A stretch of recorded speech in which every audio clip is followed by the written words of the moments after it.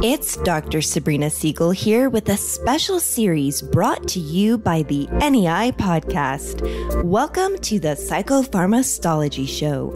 In this special series, Dr. Andrew Cutler interviews Dr. Stephen Stahl on the most controversial, novel, and exciting topics in psychopharmacology today. Every 3 months, we will address a different theme in psychopharmacology. Each theme is split into 3 parts, with 1 part released each month. This next theme is on dark psychiatry and coercive persuasion. This theme focuses on Dr. Joel Dimsdale's new book, Dark Persuasion, on brainwashing and social media, and on the dark side of neuroplasticity. Let's listen in to part 1, The Power of Dark Persuasion with Dr. Joel Dimsdale.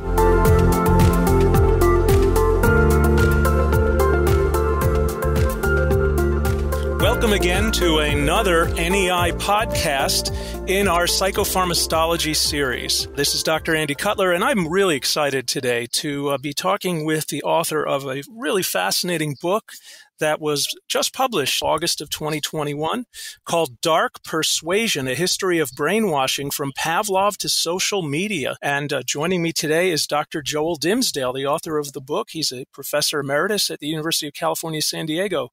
Hello, Dr. Dimsdale. Hi, thank you. It's good to be here with you. Well, I'm really looking forward to learning more about this topic, which is really so relevant. And joining us today, as always, is the inimitable and colorful Dr. Stephen Stahl to provide some commentary. Hi, Steve. Hello. And Joel's a longstanding good friend and colleague in the same department of psychiatry together here at UCSD. So welcome to Joel. Now, I want to get going here by just kind of starting out with a little bit of a naive question, but how did you come about to writing this book? What was the impetus for this? I've always been interested in why people make dreadful decisions and harmful decisions, and I've been interested in the context of history. My last book, Anatomy of Malice, examined the Nazi cabinet ministers and tried to figure out what drove their behavior. How did they make the decisions that they did? That was a very interesting project, but I realized that got me nowhere in terms of the wider population. Generally, when one looks at whole populations running amok, you have a choice of perhaps 3 alternatives. One is that by default they are evil, or that some countries or peoples make bloodier decisions than others.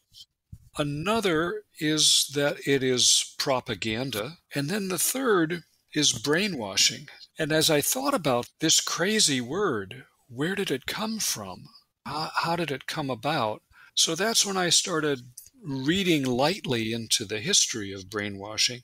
But honestly, I probably never would have written the book if it had not been for my neighbors. I had lived up in the North County area of San Diego, and my neighbors had themselves castrated and then embarked on a mass suicide.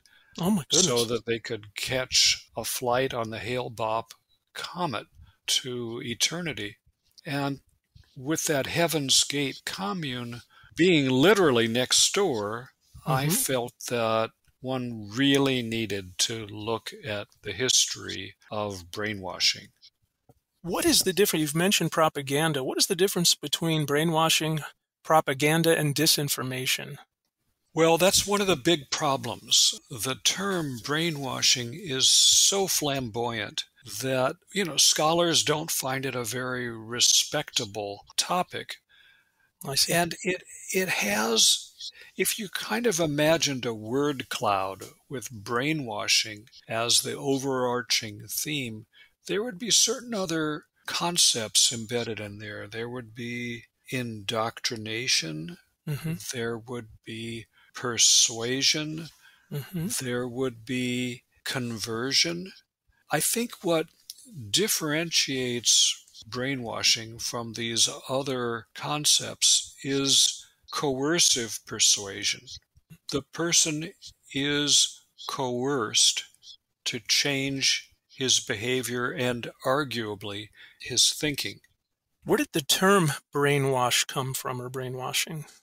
The term appeared in 1950 in the hands of a retired OSS propaganda specialist named Hunter, and he used it to refer to what was going on in China as Mao Zedong took over, and also in the emerging Korean conflict.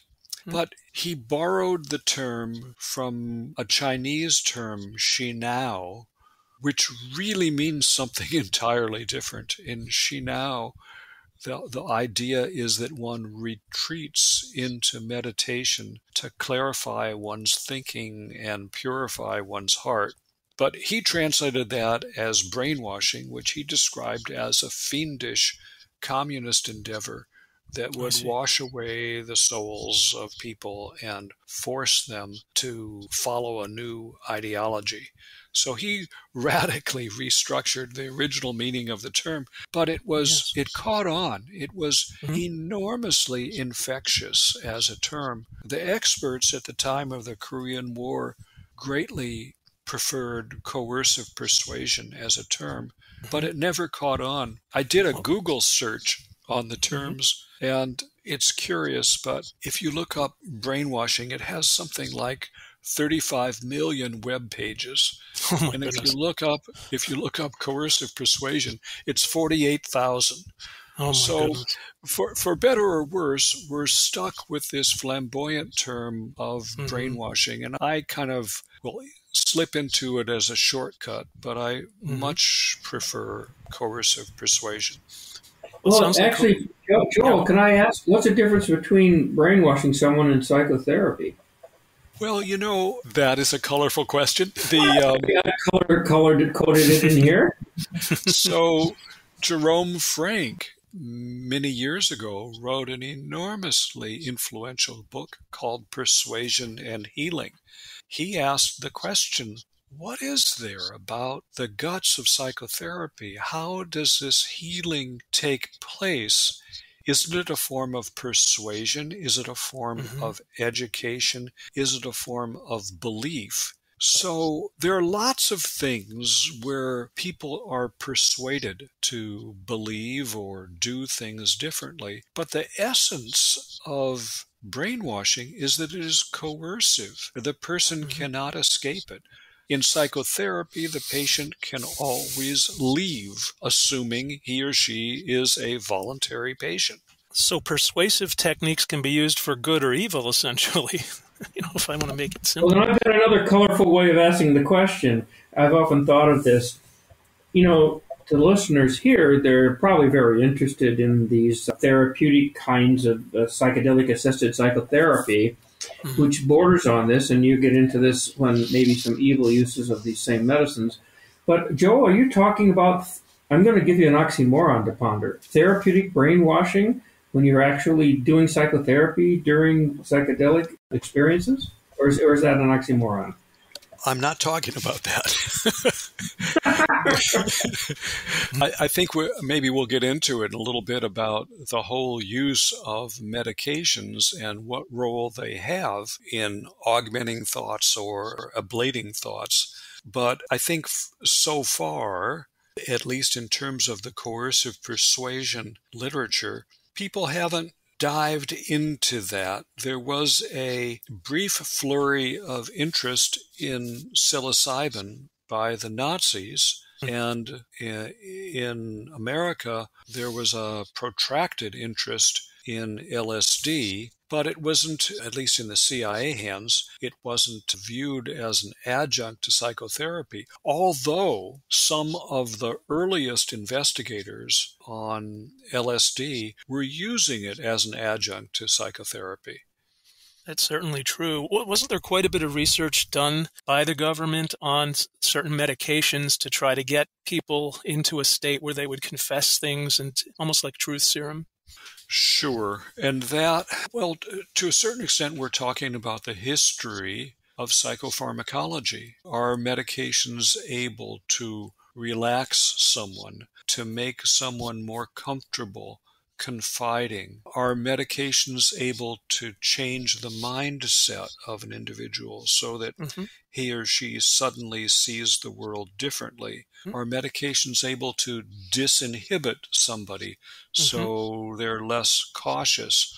All of these have roots that extend way before the Korean War. Arguably, Pavlov was very interested in bromides, and in the 20s, a number of investigators throughout the world discovered the ability of barbiturates that could miraculously allow a catatonic patient to move and talk in a way that had not been possible before. So there were these remarkable interests that converged on drugs and behavior, and it converged from other specialties as well. A lot of it came from obstetrics. Can you elaborate a little on that? Well, it goes back to Queen Victoria and painless childbirth. I see. The obstetrician administered what was known as Dammerschlaf, which was a combination of medications, and it was miraculous, and it caught on. People started using this after World War I as potential treatment for shell shock, or its many other synonyms. The field of the quest for truth serum really took off at the start of World War II. There was always the suspicion that Stalin had used some sort of medication to elicit confessions during the purge trials of the 30s. But when war ensued, it became an urgent matter of public policy for the Nazis and the Allies. Could we find some drug that would allow us to extract information from an agent of the enemies? Or alternatively, could we find a drug that might protect our own agents from such invidious medications of the enemy? And people just hopped to that with a great amount of vigor. The Nazis tested it on concentration inmates at Dachau. They were kind of underwhelmed by the data, felt that, yes, they could get people talking, but sometimes when you loosen people's tongues, you get nonsense. So it wasn't necessarily the royal road to extracting the truth. The Americans were keen on marijuana. It was so interesting because Anslinger, the man in the United States who did more than anyone to persuade the government that marijuana was the demon drug, he was on the commission that endorsed studying marijuana as a truth serum. And we as a country fiddled with oral extracts, we fiddled with vapors, we fiddled with all sorts of things, and learned that marijuana, yes, is somewhat disinhibiting and somewhat relaxing, and maybe people would lower their guards somewhat, but there was no evidence that it could extract a state secret. That's where academia came in, because they needed us, the government needed us to design clinical trials, to vet this stuff, to set up analogs in a laboratory and see whether people could keep a secret or not. I understand there was a lot of government money flowing here. There were grants flowing into academia for this. The government money hit in the 50s and 60s. It has sometimes been called the Manhattan Project of the Mind. Right. That conveys the scope of the government investment. And it involved psychiatry, psychology, neurology. There were brilliant people, and there were some sloppy scientists as well who were involved in this. And my book really tries to ask how people did this. I'm interested in this collision between the individual and social forces. And it was quite striking to me to see the remarkable range of people, the head of the American Neurological Association, Harold Wolff, the head of the American Psychiatric Association, Ewan Cameron. Famous scientists participated in this, and some of them did some really appalling research. Could you give us some examples of this? Probably the most notorious is Ewan Cameron, who basically practiced up in Montreal. Ewan had great training. He never saw an intervention he didn't like, and his attitude was more is better. And he did that with everything, from infrared light to insulin coma therapy. What he didn't do was inform his patients that they were being studied, number one, and that he was being funded by the CIA, number two. And it should be added that these, sometimes we will do experimental treatments on patients who are terribly impaired and have failed in all sorts of treatments, and people will try a Hail Mary pass to see whether something might work. Cameron did this on everybody. He took routine patients with anxiety, depression, postpartum depression, and he treated them with huge doses of ECT. Hundreds of doses of ECT combined with insulin coma, combined with LSD, combined with sleep restriction, and then sleep therapy. Cameron was an impatient man. He didn't have the time for psychotherapy, and his attitude was that if we just obliterated people's memories and started afresh, this would be the royal road to treatment. So he was very good at obliterating memories, regrettably. But to teach people new ways, he had this idea of sleep learning. So basically, he extracted from psychotherapy what he felt each patient's core issue was, and he played this in a tape loop in a speaker under the patient's pillow or in a helmet, and he would repeat this up to 250,000 times. Things like, Jane, you are a good mother. You love your husband. You love your children. Pete, you need to be more assertive. These kind of messages over and over 250,000 times. When he was all done with this, he could demonstrate that memories were altered, but he could not demonstrate that people had changed in any way their fundamental beliefs or behaviors. Well, that sounds more like brainwashing than coercive persuasion to me. I mean, literally washing the brain of memories. Yeah, literally. But Cameron was an incredibly sloppy experimentalist. And it's embarrassing to say that, given that he was the head of the APA and, by the way, the World Psychiatric Association. If you look through his laboratory notes, he violates almost every guideline of how clinical trials should be operated. He changed the eligibility. If somebody didn't do well, he dropped them from the study and never included their data in the reports. Right. He basically said that he was the arbiter about whether a patient got better or not. Now, in contrast with Ewan Cameron, Harold Wolff at Cornell was an extremely prominent neurologist, but he was even more ethically challenged in that, Cameron at least was trying in his incompetent way to help patients. Wolff basically proposed a series of studies that were very damaging to people and asking the CIA to make the subjects available and then to dispose of the subjects when he was done with them. So one sees these awful things that developed in the 50s. I should mention, by the way, I'm a nut about Jason Bourne. I don't know whether anybody else likes the books or likes the movies. This is Ewan Cameron.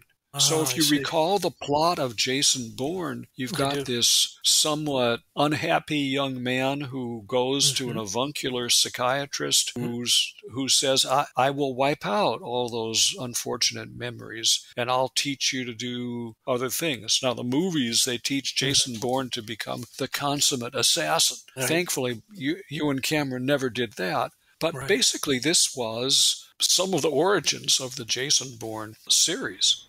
Fascinating. Well, Joel, isn't that what we're trying to do in a more helpful way with having post-traumatic memories eliminated so that you don't, in other words, you forget your trauma? Fair enough. I think the question with brainwashing was whether you could be precise. Could you extract a given memory, or could you ablate a given memory? And I think the data on that, at least in the brainwashing literature, was almost non-existent. Today, in terms of trauma, absolutely. There are millions of people who would give their eye teeth if they could unremember some traumatic events. And I think there are efforts to look at that. I think the issue of the time frame, how, if you think of memory as a time loop, can we extract, edit out 20 minutes of memory? I don't think we're there. We may be able to certainly interfere with memory consolidation for a day or two, but being precise about that is, I don't think, is possible in today's science.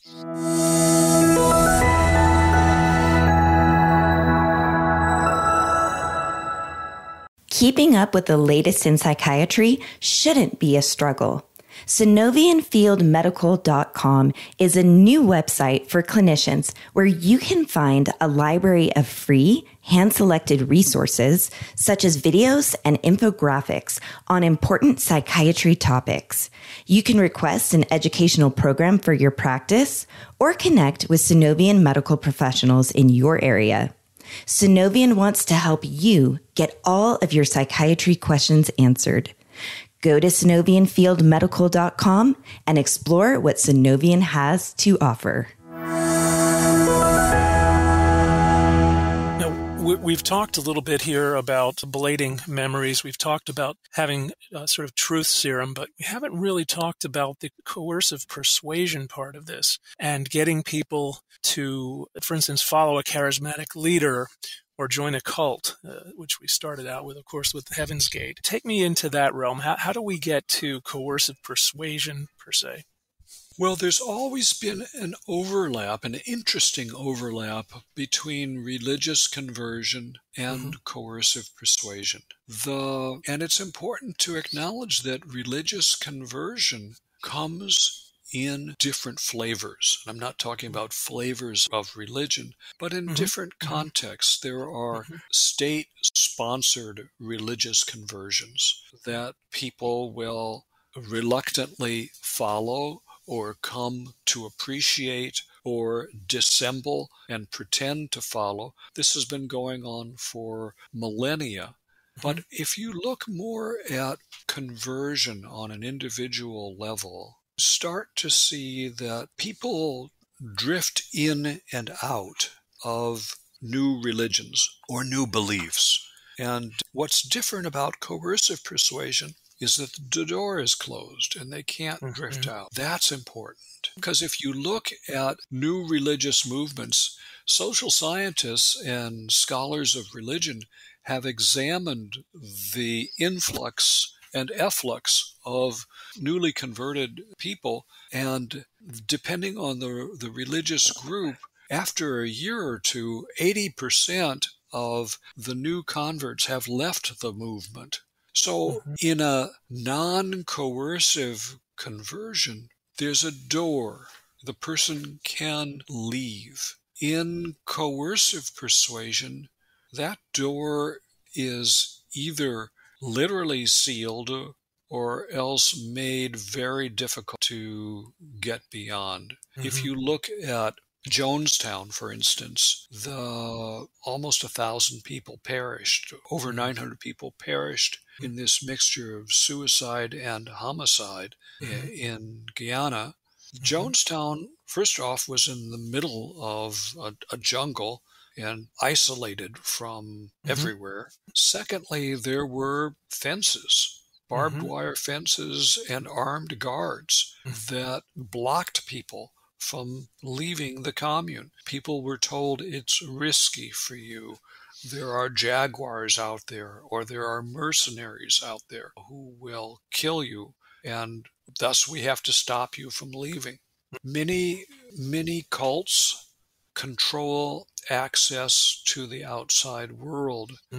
Members are dissuaded from interacting with their families or friends or acquaintances, so that their only social environment and interactions are with other members of the group. This is a recipe for disaster in terms of extricating a person from such a movement. Yeah, so when we're talking about cults, obviously there is a coercive persuasion going on. How does that happen within a cult? How does a cult utilize coercive persuasion? There are certain common ingredients that if you're gonna make a cult, bake a cake, you're gonna need certain things. You're gonna need to control the door. You're gonna need to interrupt your members' sleep. That's very important. If you interrupt people's sleep, they become more suggestible. Considerable research in today's sleep labs demonstrates that.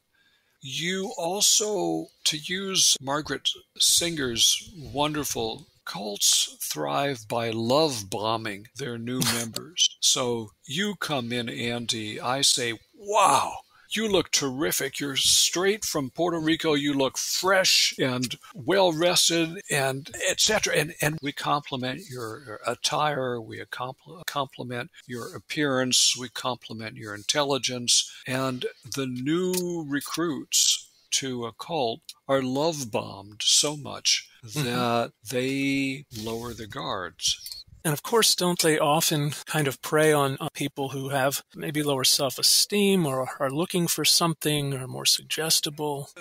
People in new religions resent that assertion, even if it's accurate. So why does one convert from religion A to religion B? Because something is missing in your life, because something is unsatisfactory, because something makes more sense to you in the new religion. Now, when you look at the literature on conversion, well, let me pause for a moment. One of the things that I enjoyed about writing this book was that it gave me an opportunity to delve into a number of tangential areas that are extremely relevant. And if you look at the sociology of religion, you find that indeed about 70 to 80% of new converts describe themselves as being at a dead end, as being despondent with their lives. Furthermore, they are typically at the common age of onset of psychiatric problems, typically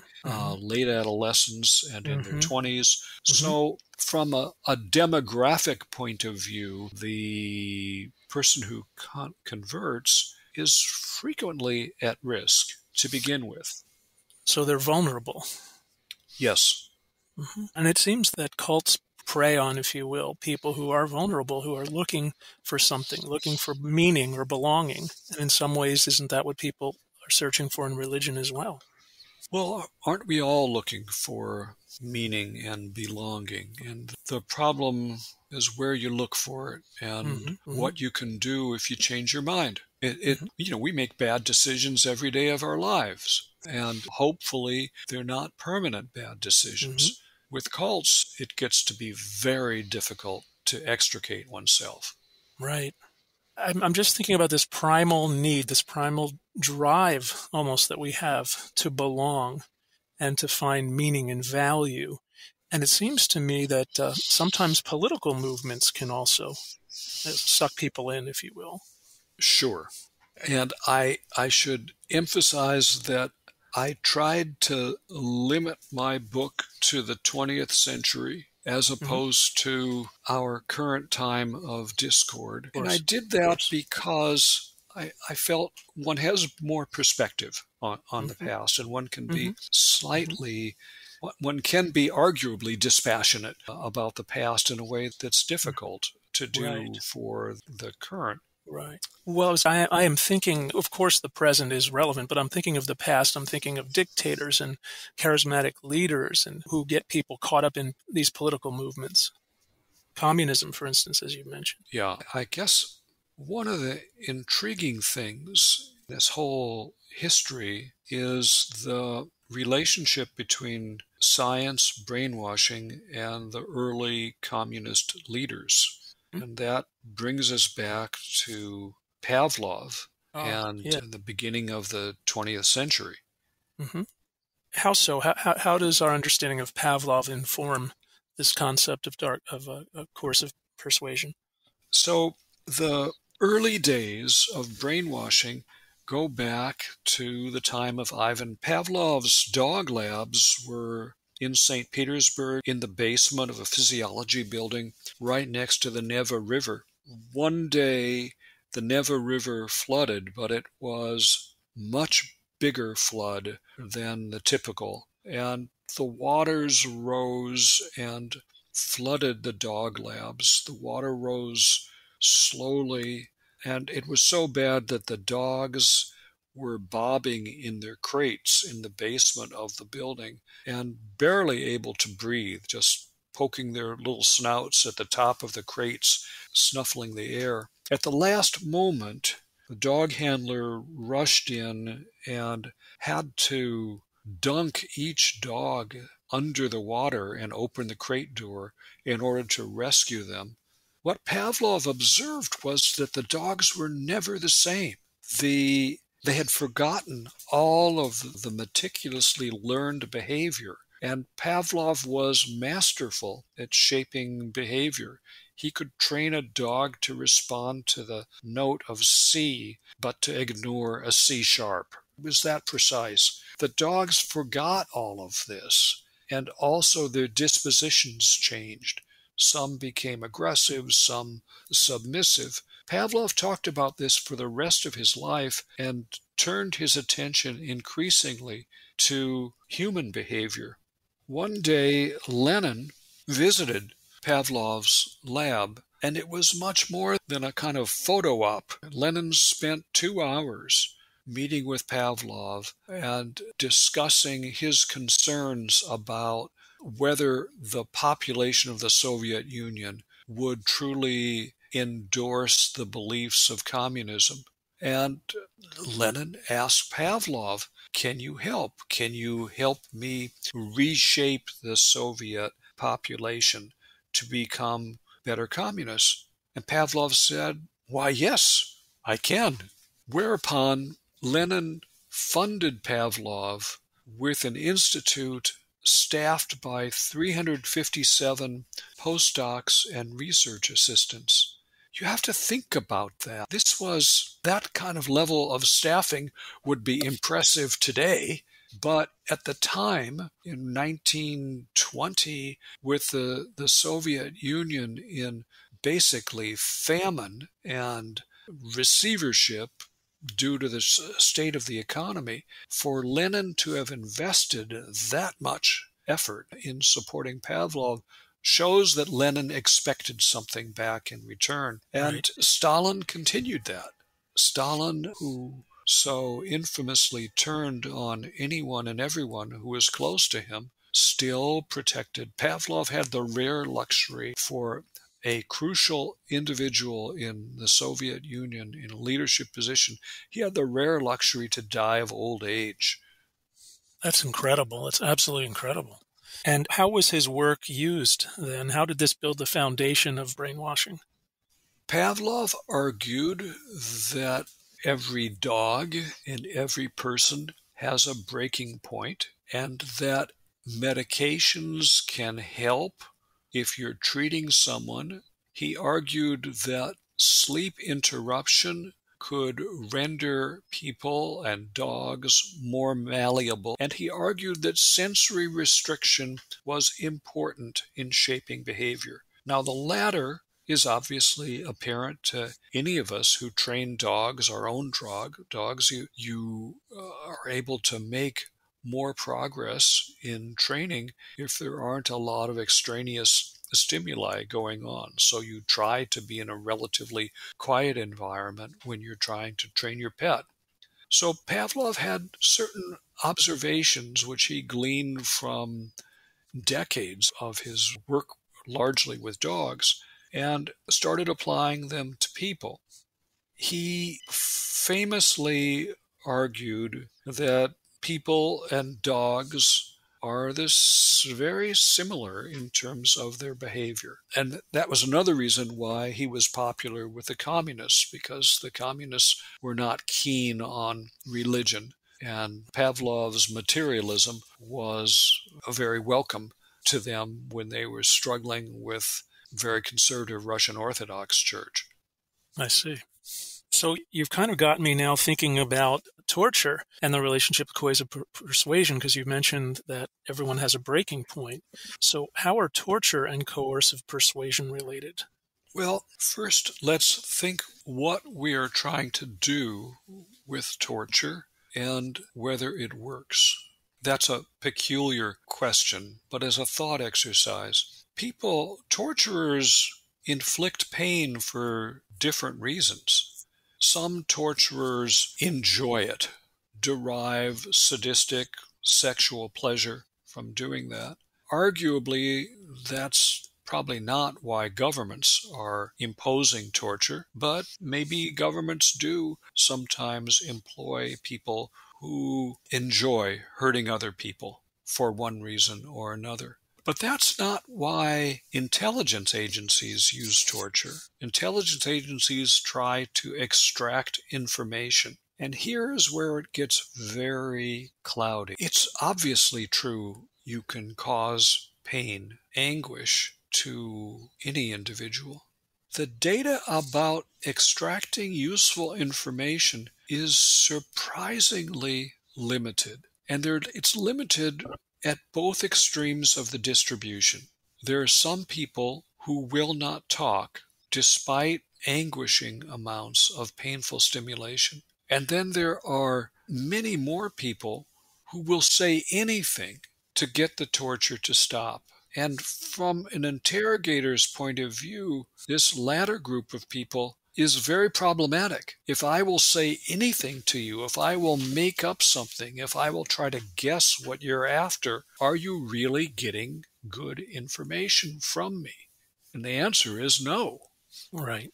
So torture can be used as a form of coercive persuasion. And I would think also indoctrination into cults sometimes includes maybe not full-on torture, but various aspects of deprivation and lack of creature comforts. Is that right? So certainly deprivation, certainly isolation, certainly secrecy. I think interestingly, the use of mandated diaries and confessions is frequently observed in cults and religious groups. Well, it's fascinating you say that. I just watched a documentary on the Nexium cult. Catherine Oxenberg's daughter was pulled into this cult and relatively recent. And one of their techniques was to have these cathartic sessions where you had these emotional breakthroughs. Well, some of us remember the 60s with a great amount of enthusiasm about encounter groups and personal growth groups where people were battered around in group settings and insulted, forced to confess, told their confession wasn't adequate. It was very intrusive. It was very harmful. And a lot of that made its appearance in China and in Korea. And there was the sense that this was such a powerful technique that maybe people really could be brainwashed by it. Now, it's interesting. In the United States, the horror about brainwashing came up in the context of the Korean War, the movie The Manchurian Candidate. Manchurian Candidate, yes. And the fact that some of our soldiers who were POWs made anti-war propaganda broadcasts. And more frightening yet was that about 20 of our soldiers refused to come home at the time of the armistice. This blew the country's mind.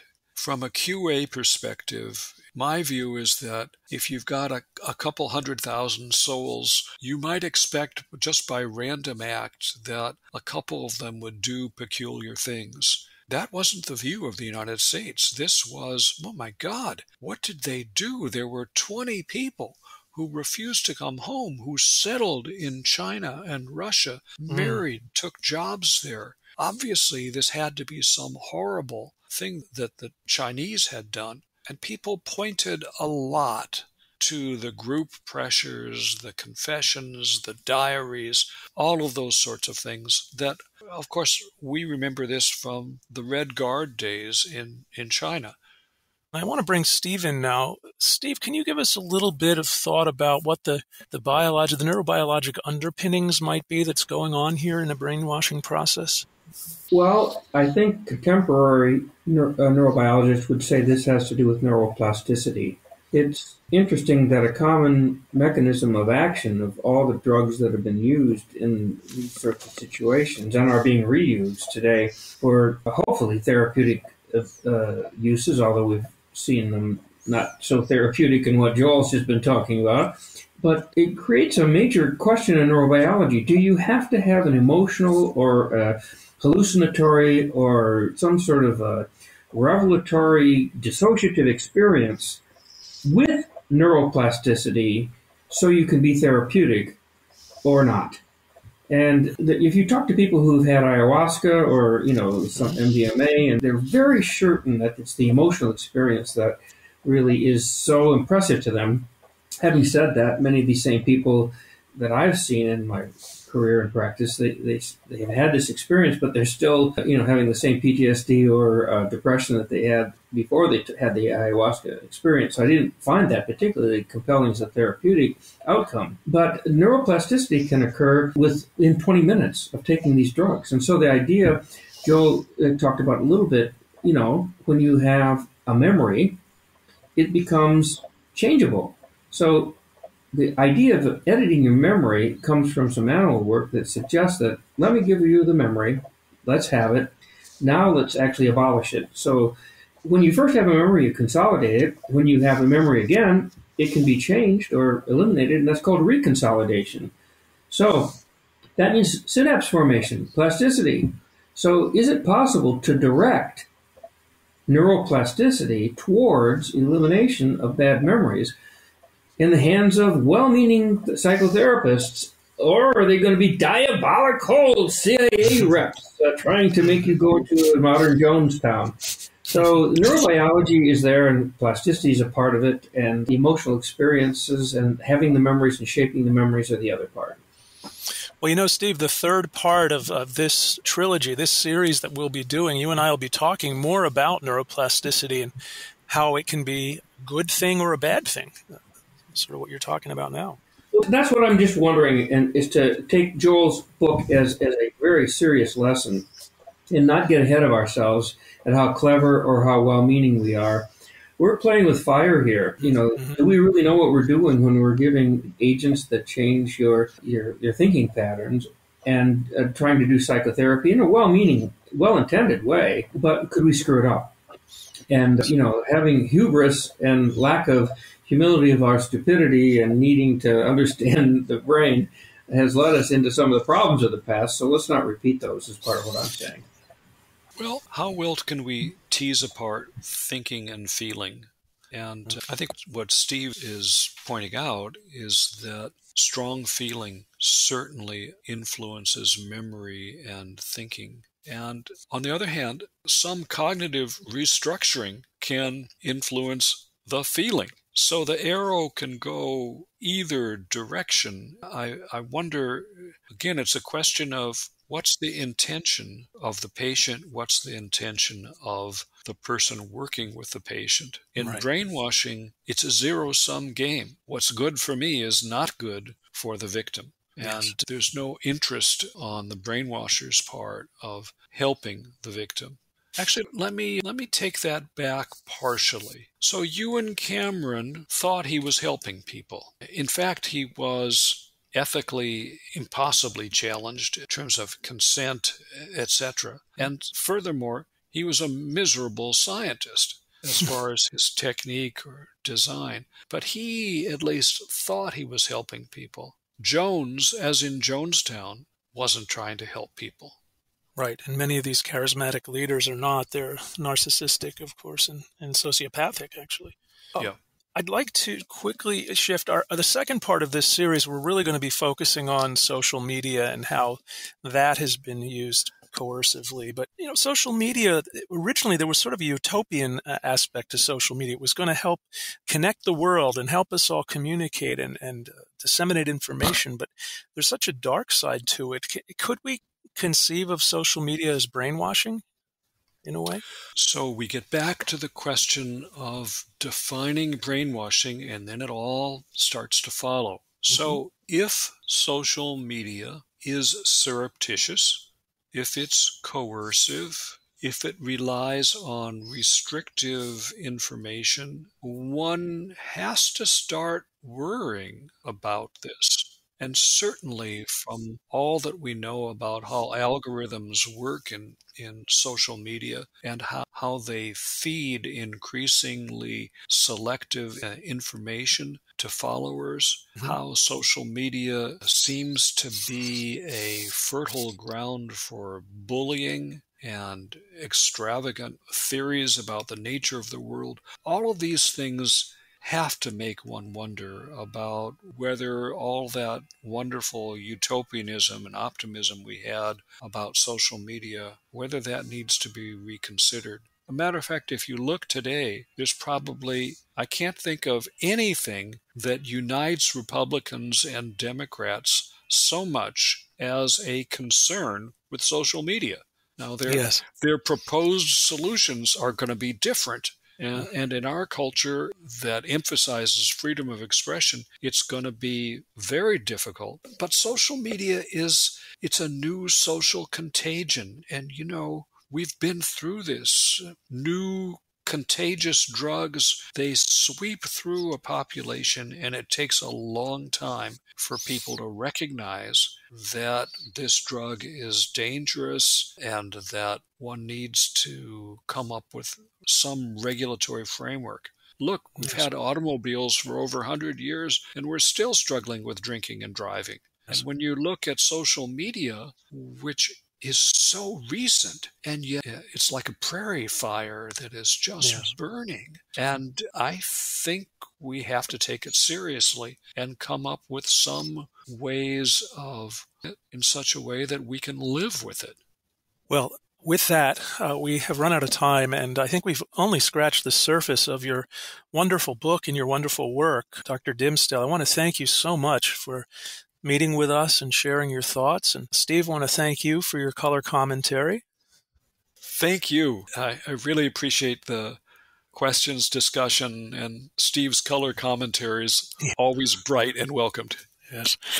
And so I just want to remind folks that we've been speaking with Dr. Joel Dimsdale, Professor Emeritus in the Department of Psychiatry at University of California, San Diego, and his book is called Dark Persuasion, The History of Brainwashing from Pavlov to Social Media. And I feel like we have taken that journey in just this short hour that we've been together. So thanks, everyone, and stay tuned. Listen to the rest of the podcasts that are going to be in this series. This is a 3-part series, as we mentioned. Thank you so much. Thank you so much for joining us for another episode of the NEI Podcast. Please let us know what you'd like to hear more about by leaving a review. Don't miss another episode. Subscribe today.